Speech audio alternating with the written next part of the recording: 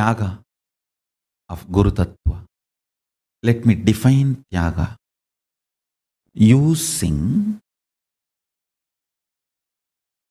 conscious decision-making power to give great breakthroughs to your DNA's natural selection process and make your DNA take a quantum jump to the next level is Thyaga. Listen, I'll repeat. For example, if you decide to sacrifice taste, eat only for keeping the body alive, energetic. Just decide, let me sacrifice taste, I tell you. Please understand the statement I am making is a real truth. Your very DNA learns to live with a natural, renewable energies like air, sunrays. It starts producing starch and energy, converting the sugar to energy directly from the space. Please understand. Digesting, converting sugar into energy, that whole process, that mechanism, that DNA is same in tree and you.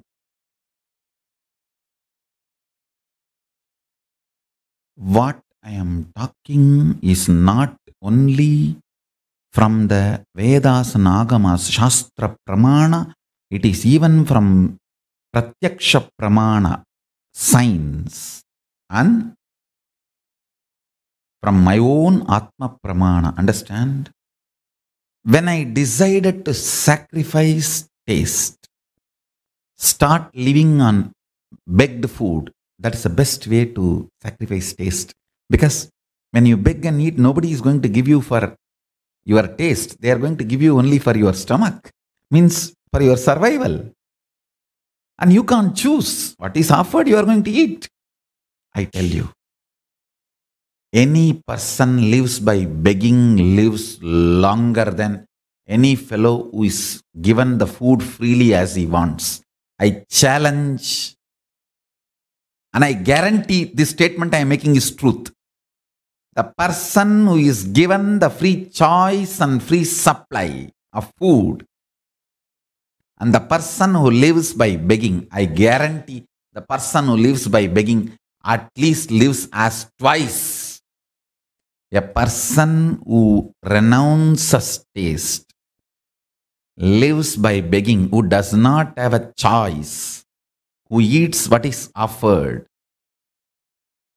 lives at least as twice as possible, as twice as the fellow who is given free food as he wants, when he wants, delivered on his table. Listen. When the taste is sacrificed, your body starts developing, your DNA starts developing subtle capabilities to live not only with minimum food, with a renewable energy. So naturally, you go on renewing the source for your existence, I tell you.